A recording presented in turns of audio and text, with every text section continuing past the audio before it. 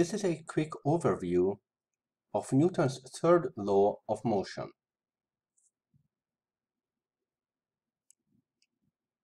Newton's third law states, if a first object exerts a force on a second object,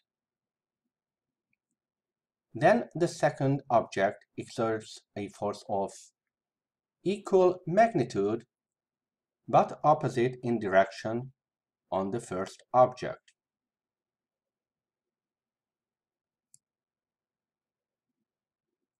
In this diagram, we are representing the two objects as A and B. The forces are represented by arrows and labeled as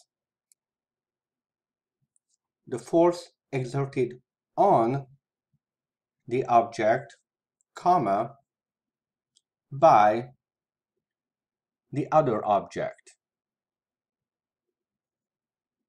As with all vectors, the negative sign means a direction.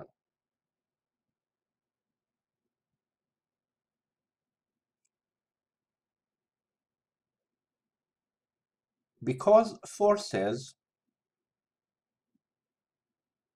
may result in acceleration, i.e., a change in velocity,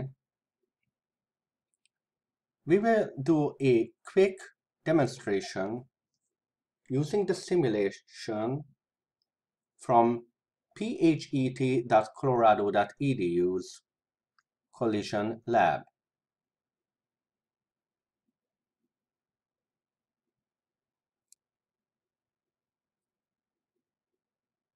In this simulation, we will use equal masses in an elastic collision. They start out with equal but opposite velocities. Observe the result.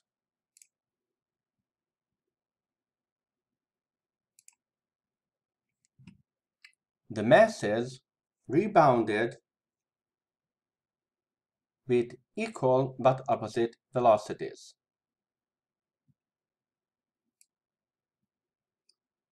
Let's explain this mathematically. The net force on each object, in this case, was by the other object. These forces, by Newton's third law, must be equal but opposite in direction. Hence, the acceleration must have been opposite each other, and because of the equal mass, must have had the same magnitude.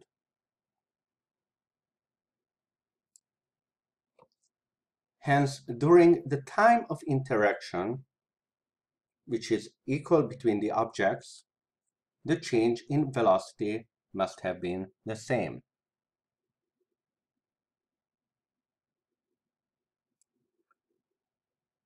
Let us now repeat the same experiment for unequal masses.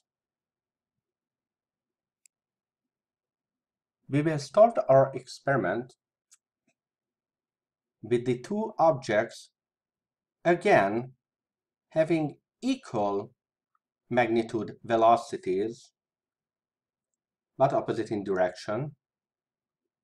But now the second mass is 2.5 times greater than the first mass.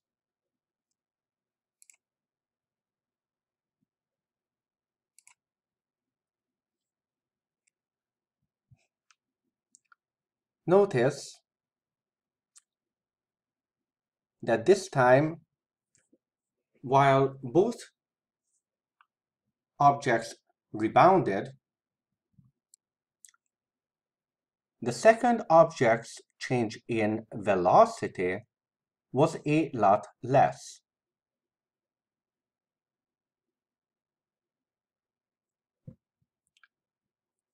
If we examine Newton's second and third laws in conjunction with each other, you will see why this is the case. The force of one object on the other still has the same magnitude.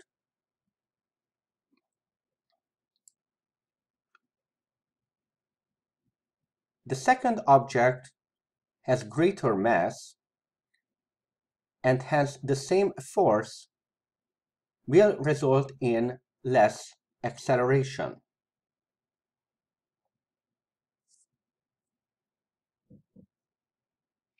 Again, because the time of interaction is the same between the objects, this results in a smaller change in velocity.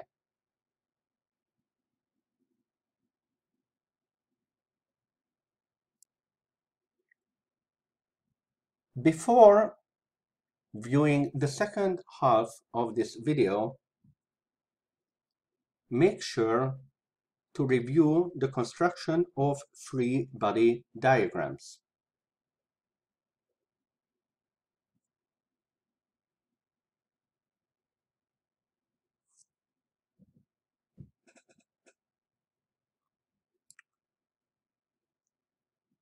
An important use of Newton's third law is to construct free body diagrams in multi-body problems.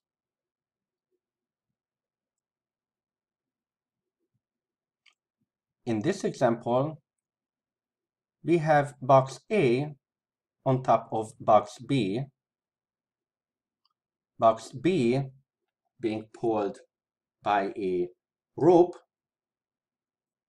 and we must keep box A non-slipping on top of box B.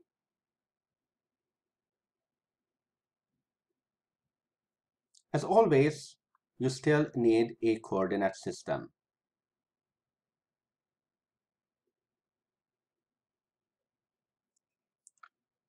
You will need to take apart the system into the two objects. You must draw a separate free body diagram for each.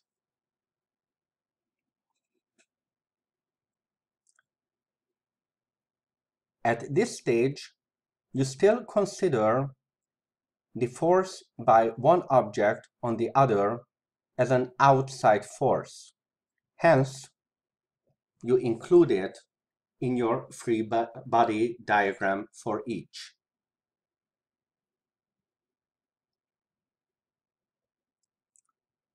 Notice the matching pairs according to Newton's third law.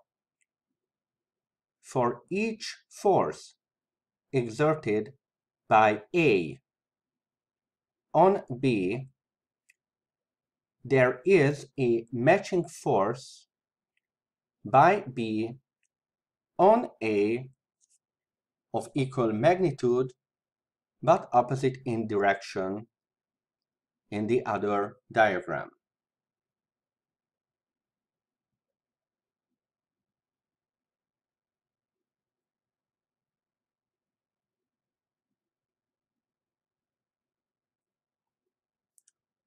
When combined,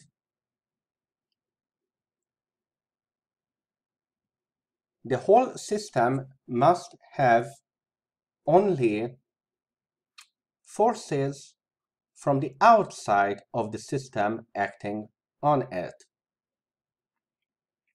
The internal matching pairs must disappear. In this example, the internal normal force and frictional force must disappear.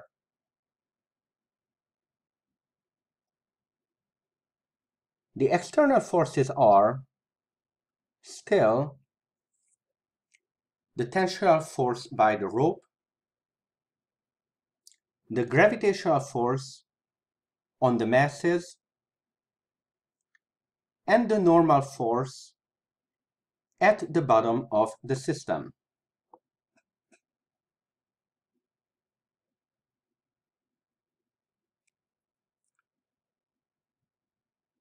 As an important disclaimer, notice that when we drew the diagrams separately, the force of gravity of A does not act on B. It is still the normal force by A that acts on B.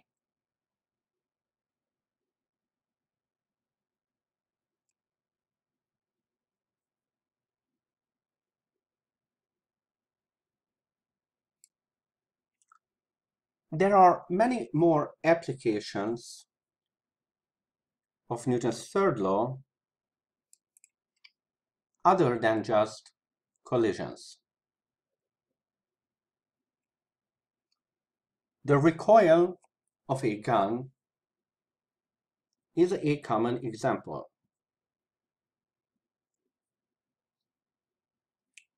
The basis of rocketry is an important application.